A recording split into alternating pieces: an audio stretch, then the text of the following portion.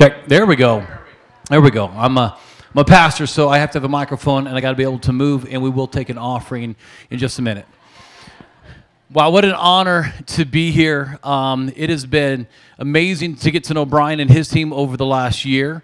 And so many of our relationships, and so many of you that are here that know us, our relationships have started like it did with Brian and his team over an opportunity to serve together. And out of serving together, be able to link up and to continue that on. So, Brian, thank you for giving me the chance to share about the Dream Center. Thank you for jumping in. He didn't tell you that he was one of those big sponsors for the Father's Day barbecue so that we could feed, between the clients, the kids, the families, and the volunteers, over 400 people that showed up to that event.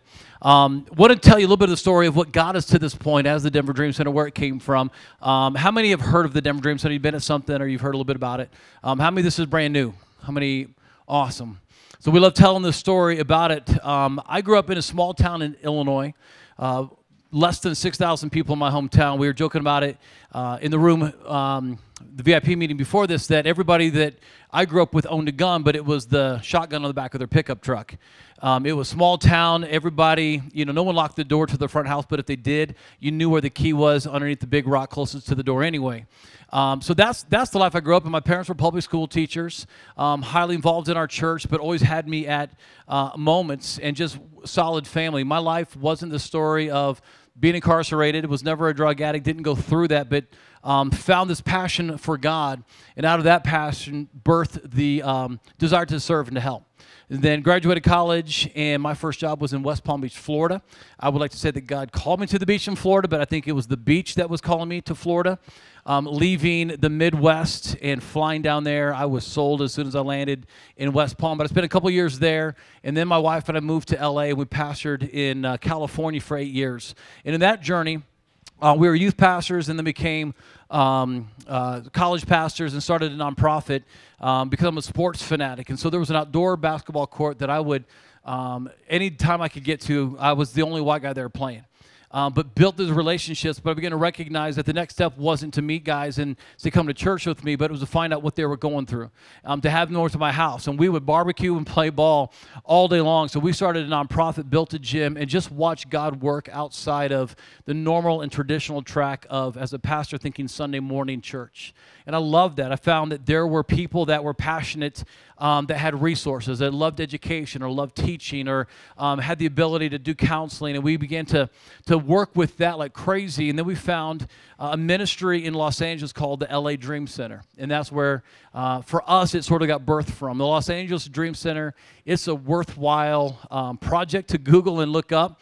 They now are celebrating 25 years, but their story goes back to a pastor of a large church in Phoenix, Arizona that has a lot of influence, had an opportunity to revitalize a church in East LA, the Echo Park area. And so he brought in 10 pastors that he knew were phenomenal leaders, could do a great job. And when he showed them the area, they went to Echo Park and they saw the status of the church, none of them wanted to come. All of them thought it was a death sentence and it would never work. And so this guy, Tommy Barnett, planted his son, who at that point was a 20-year-old white kid from Phoenix, into pastor this church while he was looking for the real pastor. He said, just go for 3 months and we'll find the guy to take over. Well, now 25 years later, his son Matthew has been the only and is still the pastor of the LA Dream Center and the Angelus Temple, their church. But what I loved is when we began to go down there and serve with them, they went and talked about audacious dreams and faith. They went one day, they were out for a walk in the Queen of Angels Hospital, is the largest hospital west of the Mississippi.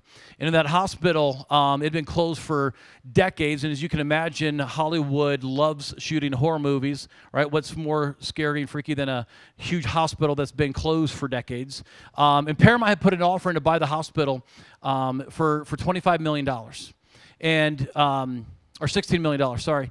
And Matthew Barnett and his dad, as they were walking around, they saw the hospital, and they had this vision, this dream of what this hospital could be to help people, to relocate. And so they sat down with the organization that owned it and said, here's our dream, here's our vision.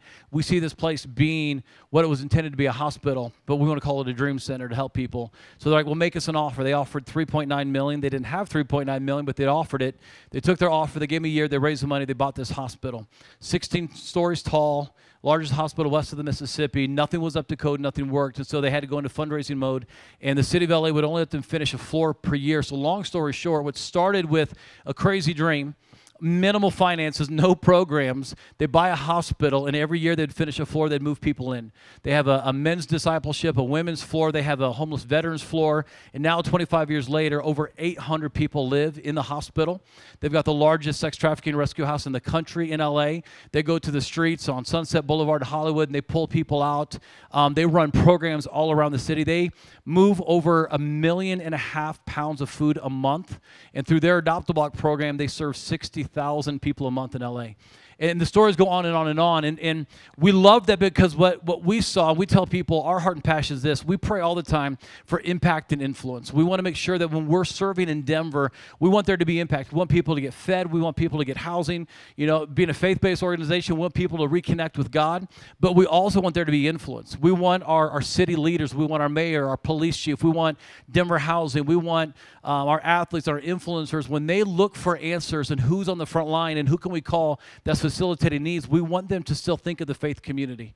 Not that we're disconnected, not that we have to set up a pulpit and preach, but that we can go out and love people unconditionally. So when we moved to Denver, my wife and I, we've got 3 little boys, not so little anymore. They're actually 14, 11, and 8. So the joy of my life is not only doing the Dream Center, but coaching sports like crazy.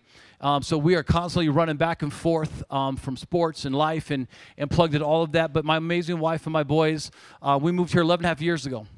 And Brian, our leap of faith was just that. We had a great church. We had a great nonprofit growing in LA, but we felt like we were being called to Denver. And the interesting thing about that calling is we didn't know what that looked like. And people asked us those great questions like, hey, how are you going to get paid? How are you going to get insurance? We had a 2-year-old, and my wife just had a brand new baby, and at 2 months old, so a 2-year-old and a 2-month-old, we left, sold our house in California, and moved to Denver, and just sort of chased a dream and an opportunity. So for us, it's been 11.5 years, and every story that I'll share here in a minute, nothing's happened quick. Nothing's been overnight success. It's been grinding. It's been faithfulness. It's amazing teams and volunteers and people that we just keep serving and keep plugging in and keep being consistent.